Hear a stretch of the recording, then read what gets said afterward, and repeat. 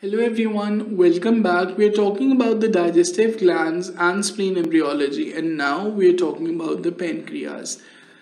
Pancreas is a very important organ when digestion of food is concerned. It has an endogenous and an exogenous function. However, today we'll talk about the embryological origins of the pancreas. This section has been divided into three subsections, which would include the development of the pancreas. We'll see how the pancreatic ductal system is formed, and then we'll see the histogenesis. That is how the various cellular components of the pancreas are developed embryologically. So moving on, the pancreas, it develops from two endodermal pancreatic buds. So important thing, the endodermal buds.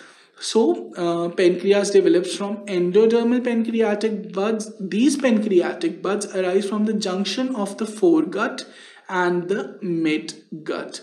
So junction of the foregut and the midgut is known as the anterior intestinal portal. It is at this side that two pancreatic buds are formed. These pancreatic buds are endodermal in origin. So pancreatic buds, there's a dorsal bud and a ventral bud. What does a dorsal bud do? It arises from the dorsal wall of the foregut.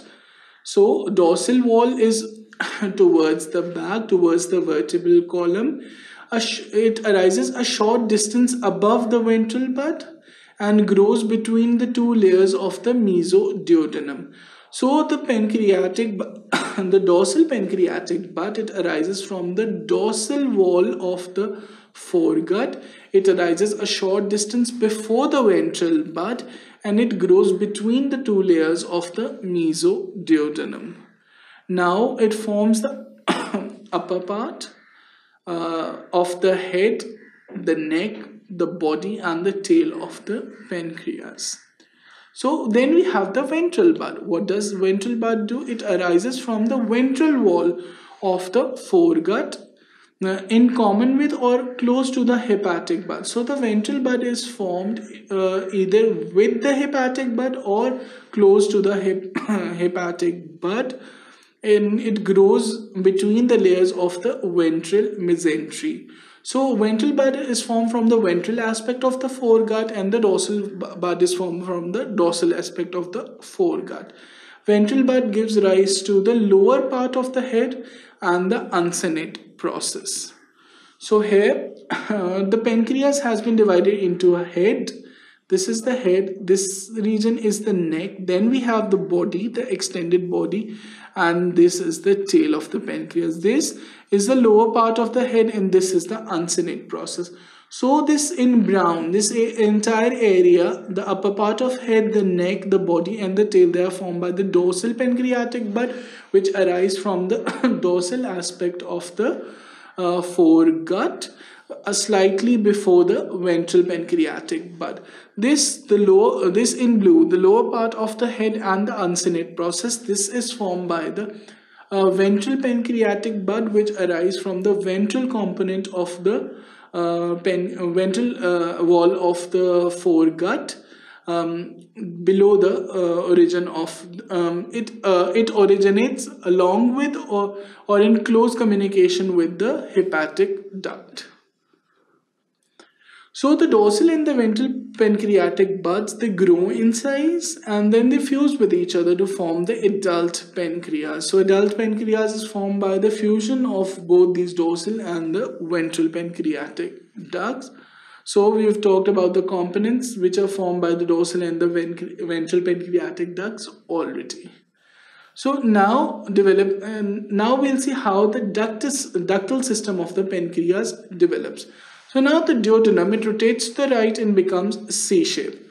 So the duodenum is now rotating to the right. This is the duodenum. Now it rotates to the right and becomes C-shape.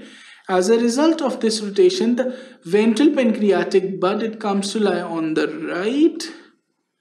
The dorsal pancreatic, initially the ventral pancreatic bud is on the right and the dorsal pancreatic bud is on the left. The right duodenal wall now grows rapidly. This is the right duodenal wall. It now grows rapidly. The ventral pancreatic bud now shifts from right to the left. Now the ventral pancreatic bud, it shifts from the right side to the left side. Here you can see the shifting. Now it lies just below the dorsal pancreatic bud. Here you can see this is the elongated dorsal pancreatic bud and this is the ventral pancreatic bud. They come to lie side by side just below the dorsal pancreatic bud. So initially the two parts of the pancreas are derived from the pancreatic buds. They have separate ducts, the dorsal and the ventral. We talked about this before. There are two buds, the dorsal bud and a ventral bud. So a dorsal pancreas has been formed, now a ventral pancreas has been formed. Both have, now the ventral bud has come to lie just below the dorsal pancreas, but both of them have separate ducts. So this is the duct of the dorsal bud, the bigger one. This is the duct of the ventral bud. Ventral bud is draining in the duodenum along with the duct, along with the bile duct. Why is that? Because the ventral pancreatic bud, it originates in unison or in close contact with the hepatic bud. So now both of these ducts, both of the ducts of the pancreas, they open separately into the duodenum. So opening of the dorsal pancreatic duct is about 2 cm proximal to the opening of ventral pancreatic duct. Here you can see it is slightly proximal, and also because the dorsal pancreatic duct originates proximally as compared to the ventral pancreatic duct.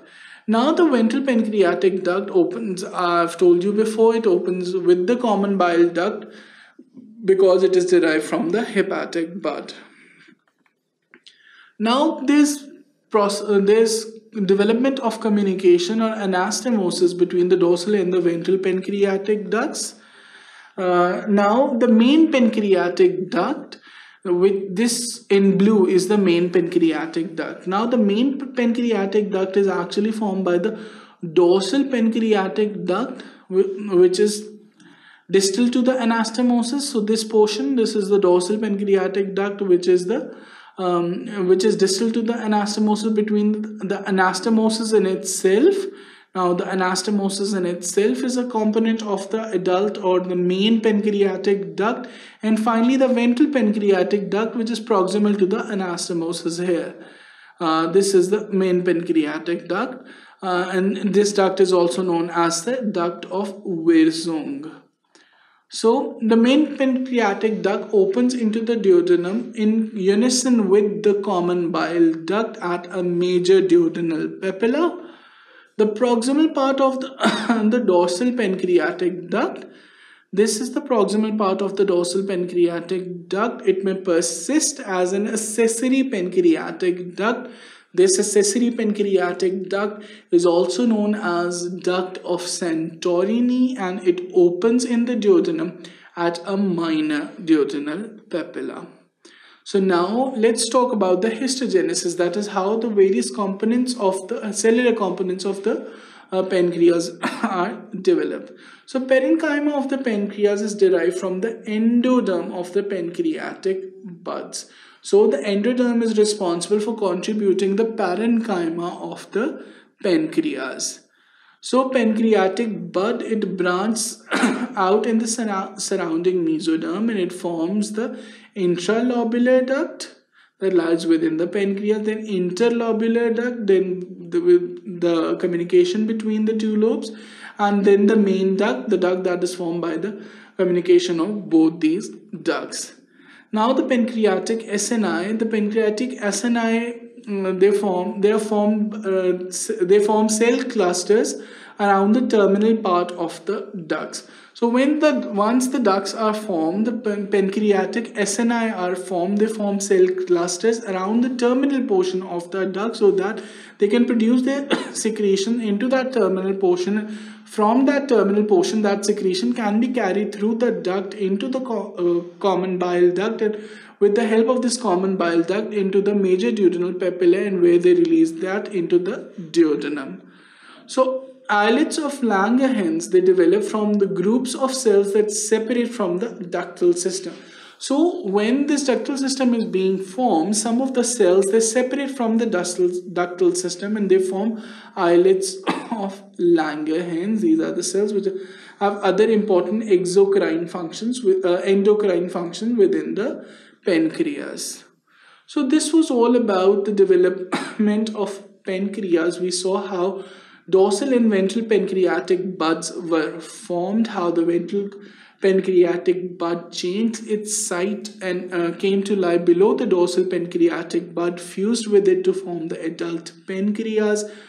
We saw how the primary pancreatic duct and accessory pancreatic ducts were formed, and finally we talked about the histogenesis of various components of liver. I hope you found this